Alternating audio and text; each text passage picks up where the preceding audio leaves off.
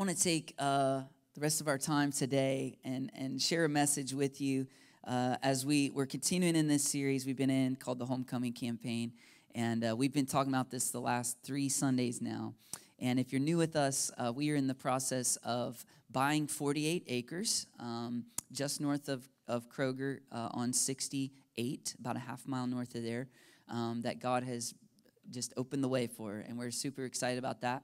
And starting next Sunday, which will be our commitment Sunday, we are starting a 3-year giving campaign with the goal of raising $3 million so we can build a church home where thousands of prodigal sons and daughters in a 5-county area can experience a homecoming with their heavenly Father. That's the goal. That's what we're doing.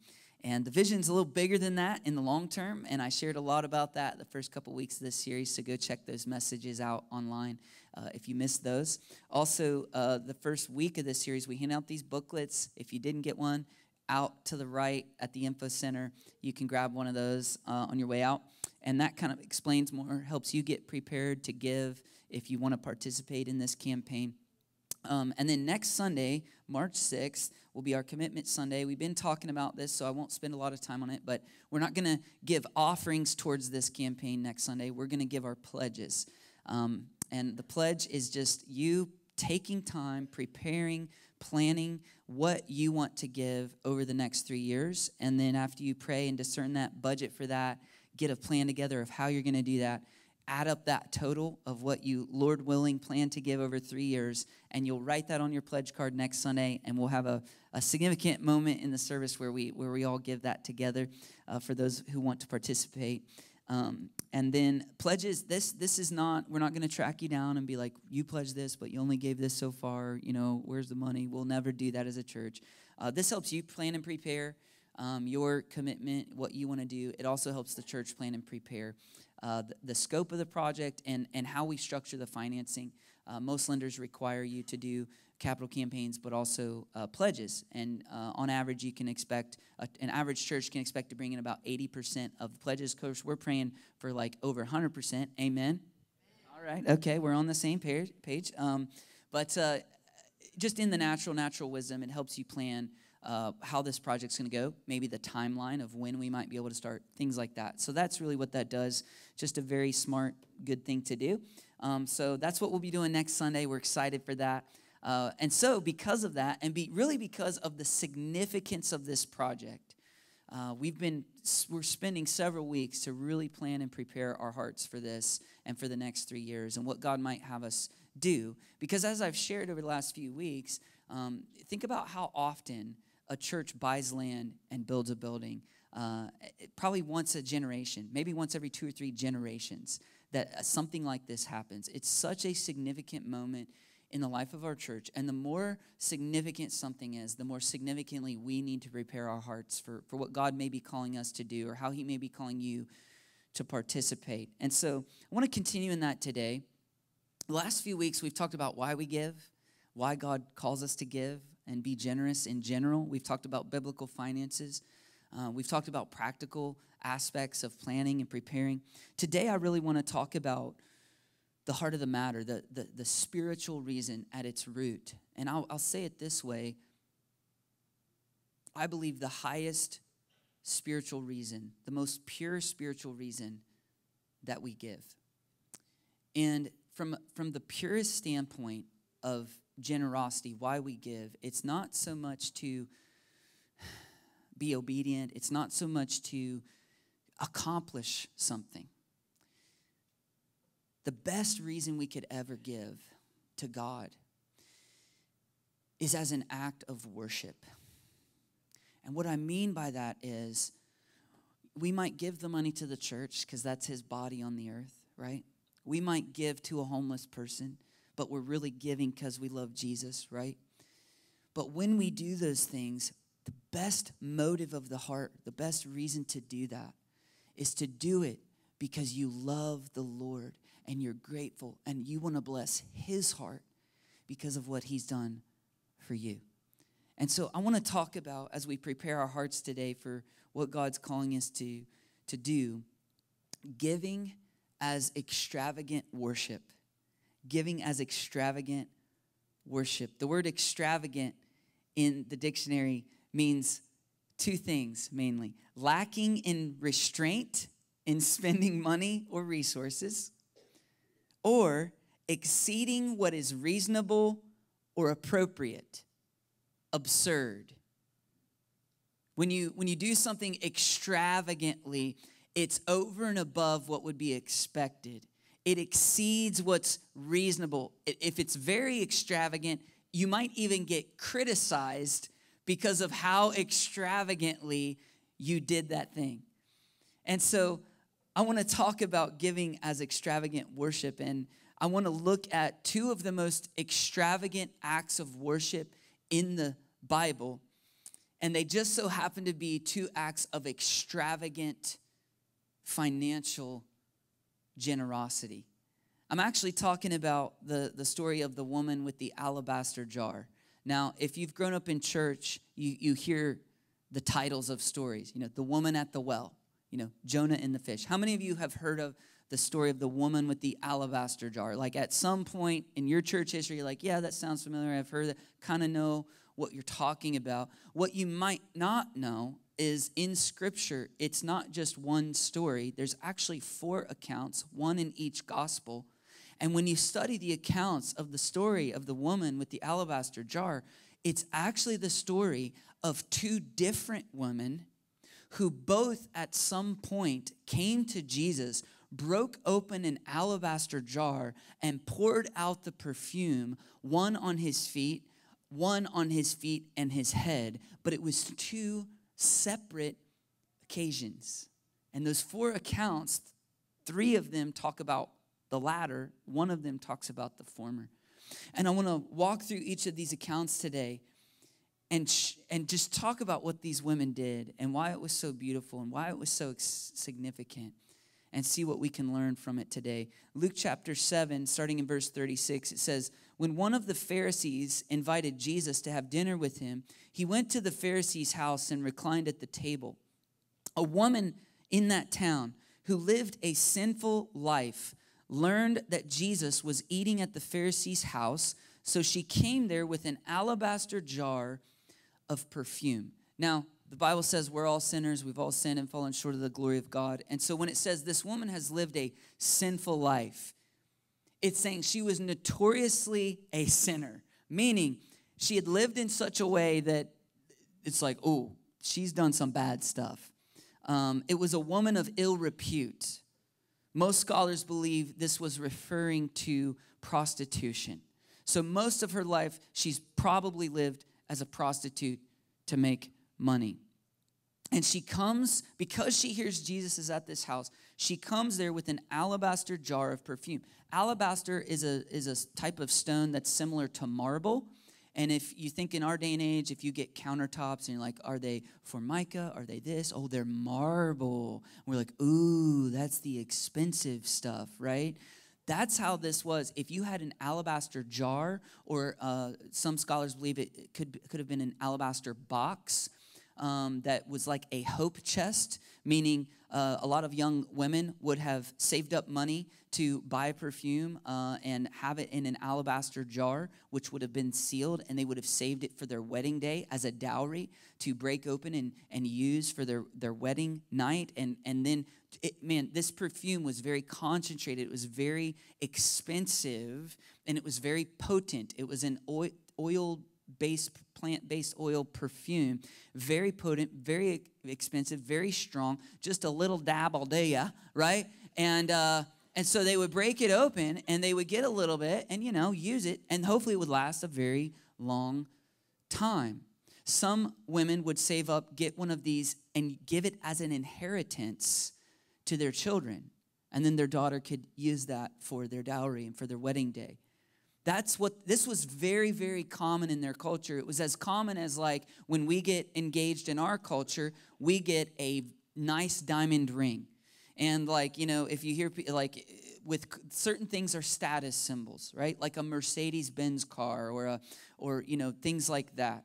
BMW, right? Now, you might not think that, but that's a status symbol in our culture, right? A Tiffany. It's not just, he didn't just get me a diamond ring, all right? He went to Tiffany's, okay? He got the purest 2-carat diamond, right? And it was so pure, it cost $40,000. I mean, that's what we're talking about here. The best of the best, the most expensive status symbol when you had an alabaster jar of perfume. You also have to understand in this day and age, they didn't shower as often as we did because they didn't have the ability to. They didn't have indoor plumbing, and it wasn't easy for them to do. So baths were a lot more rare. And so to have strong perfume was very important to people who cared about their hygiene and how they smelled to other people, okay? And so she brings this very expensive jar of perfume. And it says this, verse 38, as she stood behind him at his feet, weeping, she began to wet his feet with her tears. Then she wiped them with her hair, kissed them, and poured perfume on them. Now, I have to pause for anyone who is new to church because you're thinking, this is weird. Imagine you're at someone's house and a woman walks in and starts crying on your feet, wiping them with her tears. What in the world's going on? And you have to understand, that is a little weird. But this was actually something common, to wash someone's feet. Because in a day and age where you wear sandals, you walk everywhere, you use animals for travel, they poop. You get mud, you get dirt, you get poop all over your feet. And when you're going to a nice dinner, they would, at the very least, everyone would set out a large bowl with water in it. And, you know, if you weren't rich enough to have a servant or someone wash people's feet for them, you could at least dip your own feet in the bowl, right? Similar in our day and age, like, oh, take your shoes off. It's a new house. Take your shoes off, right? Don't tread up the carpet, you know? And they would, everyone was expected to wash their own feet at the very least. And so she's doing something that was very common in their day and age, but she's doing it in an uncommon way. She is wetting his feet with her tears. She's wiping them not with a towel, with her hair. And then she takes this perfume, she breaks open the jar and she pours it out. Here's the thing, a little dab will do you, but she pours out the entire contents on the feet of Jesus. It says, when the Pharisee who had invited him saw this, he said to himself, if this man were a prophet, he would know who is touching him and what kind of woman she is, that she's a sinner. See, this man was a Pharisee who knew the Bible really well. And he invited Jesus to his house because he wanted a closer look. But he was skeptical. He probably wasn't in the crowd that wanted to kill Jesus yet, but he wanted to know more about him. And he was skeptical. And so he's viewing this as, this woman is so sinful. If Jesus were a prophet, he would not be letting her do this to him because he would want to be holy and pure and not let someone so sinful worship him in such an extravagant way. You know, some churches are led by Pharisees. Let's just be honest. People who do not know the grace of God themselves. And so they tend to criticize people who extravagantly worship Jesus. It's a tragedy when someone who knows the grace of God so powerfully goes to church and has to press through religion, has to press past people judging them just to be able to worship Jesus. And if you've ever experienced that in your life and in a room this size with just the maybe couple hundred people in here, that's a very common experience in our day and age in our culture. And that is not the atmosphere or the culture that we want to create here at our church. And so if you've ever experienced that, I'm so sorry for you. But I want to just encourage you, please don't misjudge Jesus based on how some people misrepresent him. He loves you. Some people don't come to faith or say, well, I can't accept Christ. I'm too bad. I could never get baptized. I'm too sinful. let me just tell you, you're the reason he died on the cross. That's why he came. So this guy's uncomfortable, this Pharisee. You might be uncomfortable too if somebody's crying on Jesus' feet. He's uncomfortable, so he turns critical in his heart. You know, it's funny how quickly people can criticize something they don't understand just because they're not used to it and it makes them uncomfortable. You see this in worship a lot, don't you? You see it when the Holy Spirit really moves powerfully on someone, and people have all kinds of extravagant responses. And people whose hearts are hard and self-righteous and fearful and skeptical criticize what Jesus thinks is beautiful. Jesus senses it, so he confronts it. Because Jesus is love. And true love will at times confront ideologies that are not good. It will confront sin. God will confront your sin because he loves you to pull you out of it. And so he brings it up. Verse 40. Jesus answered him, Simon, I have something to tell you. Tell me, teacher, he said. He tells him a story, as Jesus often did. Verse 41, 2 people owed money to a certain moneylender. One owed him 500 denarii and the other 50. Those were large sums of money. Think of it like one owed him $5,000, one owed him $50,000, right? Neither of them had the money to pay him back, so he forgave the debts of both. Now, which one will love him more? Simon replied, I suppose the one who had the bigger debt forgiven. You have judged correctly, Jesus said. Then he turned toward the woman and said, do you see this woman? Man, when I read that this week, it hit me. Do you see her? See, you haven't seen her this whole time. You've been judging her. There's a difference between judging someone and seeing them, seeing their heart. I wonder if Jesus saw, yeah, you've been a prostitute, but the reason was you were severely abused growing up, and it totally distorted your mental mindset and how you thought about life. And then you were poor and you needed help, and so you made decisions. And man, some of you who look down on her would have done the same thing if you were in her shoes. Do you see her? Do you guys see broken people, hurting people? Or do you judge them? Jesus is like, do you see this woman? I came into your house, Simon.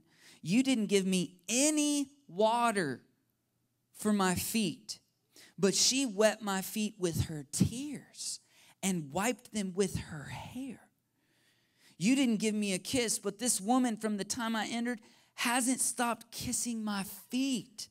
It was customary in their day to give kind of like the Hollywood type of kiss on each cheek, you know, the way the Hollywood people do in our day and age. They do it in Europe a lot still, very common. It's like our version of a handshake. Jesus is like, you wouldn't even shake my hand, and man, she hasn't stopped kissing my feet.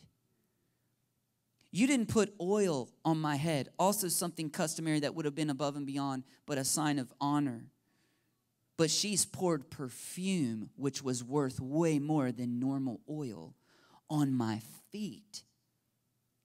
Therefore, I tell you, listen to this, her many sins have been forgiven, as her great love has shown. But whoever has been forgiven little, loves little.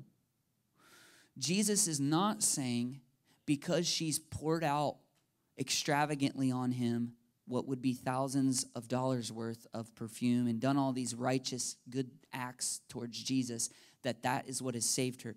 It's not what he's saying at all. He's saying at some point her sins were totally forgiven, and she had a lot of them. She was a great sinner, but his grace is greater. And so because her great sin was forgiven, she loves him so much that now this is a great act of extravagant love. Her great love has shown that her sins have already been forgiven. That's what he's saying. But then he says, but whoever's been forgiven little loves little. So how much do you need forgiven?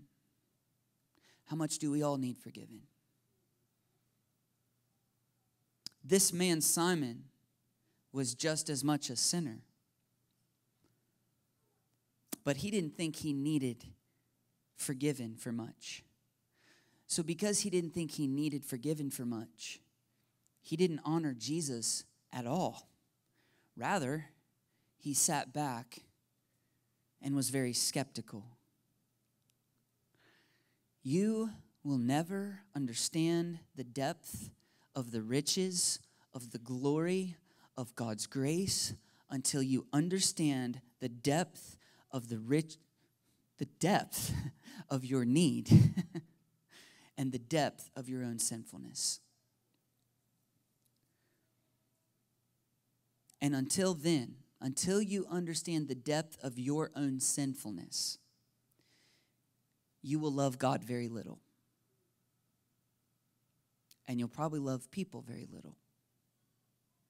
And chances are you probably won't be very generous towards God or people. One of the greatest blessings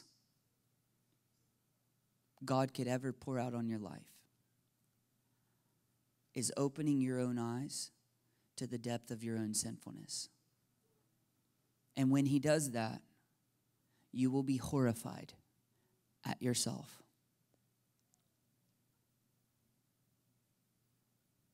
And that's one of the greatest blessings God could ever give you, to truly open your eyes.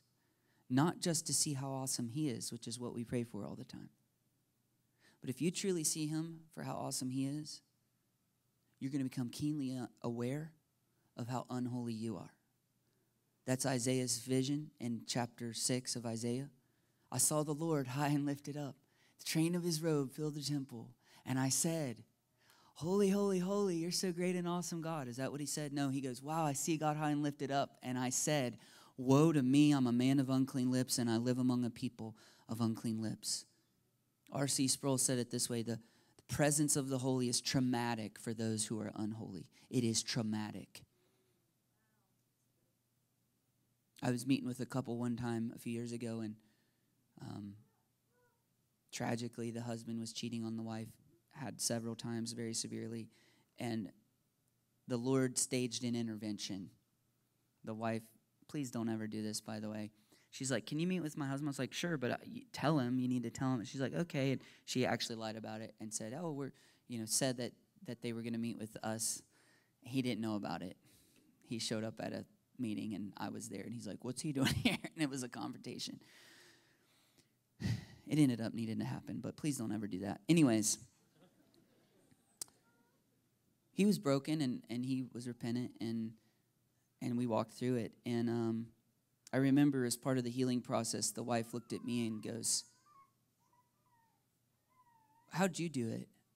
What did God use in your life to make you like you are? I mean, you love God so much.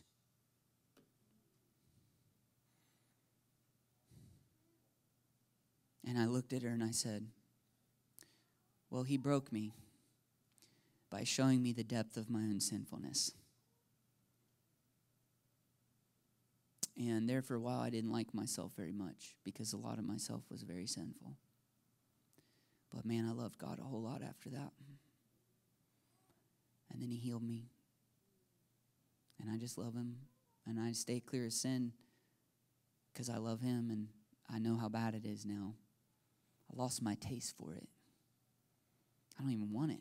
I know it's gross. I know where that stuff leads. You want to pray a real prayer. You want to change. You want God to help your life. Stop praying, help me, God, and say, God, break me. Show me the depth of my own sinfulness. And that will be the beginning of your healing. That's a dangerous prayer. It's painful. But some of you here today, you need that surgery. It's painful, but man, it's worth it. And I say it this way. I don't like what I used to do. I regret what I used to do now. But man, I wouldn't change walking through it because I would not love God as much as I do if I had not experienced what I experienced and truly got to taste what life was like when I did it my way. And that's where this woman's at, man. This self-righteous Pharisee, he doesn't think he needs God very much. And so he's criticizing her. He's condemning her. You know, he probably thought this was a huge waste of this perfume. But this woman thought Jesus was worth it. Fast forward to the end of Jesus' ministry. That was in Luke chapter 7, by the way. Probably towards the beginning or middle of Jesus' ministry. She anointed his feet. Because how beautiful are even the feet of those who bring the good news, right? Fast forward to the end of his ministry. This story is in Matthew, Mark, and John chapter 12. It says, this is 6 days before Jesus would eventually be arrested and crucified. A week. This happens about a week before his crucifixion. It says 6 days before the Passover, Jesus came to Bethany where Lazarus lived, whom Jesus had raised from the dead, which happened just a week or two prior to this. So that was very fresh. Here a dinner was given in Jesus' honor. Martha served, while Lazarus was among those reclining at the table. Imagine being at this dinner. Probably just an amazing, joyous event. It says, then Mary took a pint of pure nard, and that's that type of perfume, an expensive perfume. She poured it on Jesus' feet and wiped his feet with her hair. And the house was filled with the fragrance of the perfume. We know from Matthew and Mark's version, it says they were in Bethany, not at the house of Simon the Pharisee, but at the house of Simon the leper. So these are two different stories. It says she also had an alabaster jar in the other versions. She broke it open. She pours it out on his feet in John's version. And in the others, it says she also anointed his head. Just pours it all over him. Verse 4, but one of his disciples, Judas Iscariot, who was later to betray him, objected. Why wasn't this perfume sold and the money given to the poor? It was worth a year's wages. He did not say this because he cared about the poor, but because he was a thief. And as keeper of the money bag, he used to help himself to what was put into it. John is not saying they knew that the whole time. They're saying after Judas betrays Jesus and hangs himself, takes his own life, eventually they discover, oh, wow, he was actually stealing the whole time. He was, hey, I'll keep the money bag. I'll keep it safe. And he was taking money from Jesus' ministry. And they realize, oh, he's saying in hindsight as he's writing this story, oh, yeah, he didn't say that. Because Judas didn't say, we could have sold that perfume worth a year's wages so we could help so many poor people. He was saying that because he wanted his cut from what would have been used to help the poor people. Which is interesting because the guy being critical of her extravagant generosity was the one who was the least generous. And in my experience, the people who are most critical of churches asking for money are the people who are least generous or not generous at all. And so they're offended that someone would even ask because they really just don't want to give.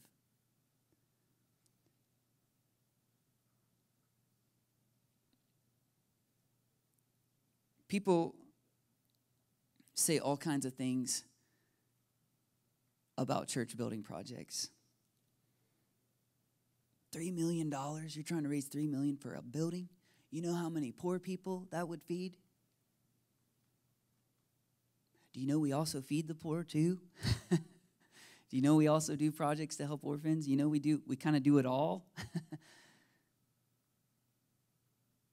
And if we help people with all the practical needs, but we don't do ministry to meet their spiritual needs, we could feed them and clothe them, which lasts for a day, a year, and then they would still die and go to hell. And so to have a place where we do ministry out of is so important. And why can't we do it all? That's how I tend to think about it. Listen to what Jesus' response is to what seems to be good worldly wisdom, right? Good, the church doesn't need this, church doesn't need that. You could give that money to the poor. Think of how many poor people you could help. Listen to Jesus' response. Leave her alone. It was intended that she should save this perfume for the day of my burial. Matthew and Mark's versions, he says, she did this to anoint me for my burial, to anoint me for the fact that I'm going to die. He says, you'll always have the poor among you, but you'll not always have me. Wow. He's like, you'll always have poor. You can help the poor whenever you want. She's done something special in a moment that's never going to return again. Think about this. Jesus said she did it to prepare him for his burial. In other words, Jesus had told his disciples several times leading up to this dinner, you know, this is going to happen. The chief priests and teachers of law, they're going to arrest me. They're going to kill me. And 3 days later, I'm going to rise from the dead. And there's one verse where he says that, and it says, but they didn't understand what he was talking about. Because Jesus was always using spiritual metaphors, and they thought he was literal. He's talking, beware the yeast of the Pharisees. And they're like, oh, it's because we didn't bring bread. Pharisees got the best bread in the whole country. We don't have any bread. He's mad at us. And Jesus is like, oh, guys, I'm not talking about bread. But then he says, they're going to kill me, and 3 days later, I'm going to rise from the dead. Now, that seemed impossible. So they're like, oh, it's got to be metaphor. What does it mean? What does it mean that they're going to kill him, and then he'll rise from the dead? I don't know. I don't get it. But it says Mary believed him. It says she did it to anoint me for my burial. He had been saying, they're going to kill me. And at some point, she goes, oh, my goodness, they're going to kill him. But I believe that Mary believed the gospel. Because just a week or two prior, Jesus came to her house. And she said, Lord, if you had been here, my brother would be alive. And he said, I am the resurrection and the life. And whoever lives and believes in me will never die. Do you believe this? Yes, Lord. Yes, Lord. And she saw him raise back to life her brother who had already been dead. And so like Abraham, who was called to sacrifice Isaac, Scripture says he did it because he just reasoned. God had promised him, through your offspring, it'll be through Isaac. Your offspring will be reckoned through Isaac.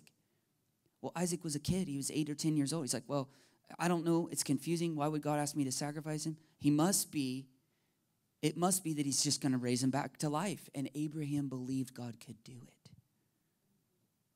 And I think Mary's going through the same thing. He's going to die. But he's going to come back to life. He said that. I believe him. And then I think her train of thinking went this way. He's only going to die once. In this day and age, one of the ways you honored someone and showed them how much they were valued by you was how you honored them at their death, at their funeral. If you recall in the Old Testament, they mourned for Moses for 30 days. 30-day funeral in mourning constantly for Moses. If you read the story of when Jacob passes and Joseph is the leader of Egypt, the Egyptians mourned for 70 days to honor not Joseph, to honor Joseph's father Jacob, because they so revered Joseph as their savior and deliverer. And so I believe Mary's going, he's going to die. The government hates this guy. They're the ones in power. They might not let us have his body. We're not going to have control over that. This is my moment to show Jesus how much I honor him, how much I love him. It's not a moment I'm ever going to get again. And I've got this alabaster jar I've been saving. And she goes to the dinner, and she goes, this is the moment. And they would have anointed bodies after they were dead, the way we embalm them so we can have an open casket funeral. They didn't do all that, right? They would have anointed them with perfume so they didn't stink, or rather to cover the smell, so they could mourn over the body and be with him longer. And so she anoints him. I read one commentary that said this perfume was so strong, just a little drop would fill up a room, right? She pours the whole thing all over his whole body. And this scholar reasoned that perhaps 6-7 days later, as he's being crucified, when he's sweating tears, drops of blood, that it's diffusing the perfume. And in a moment when he needs it the most, he's reminded of the extravagant generosity and love of this woman. Wow. Powerful. He said, she's done a beautiful thing to me. Judas thought it was a waste. Mary thought Jesus was worth it.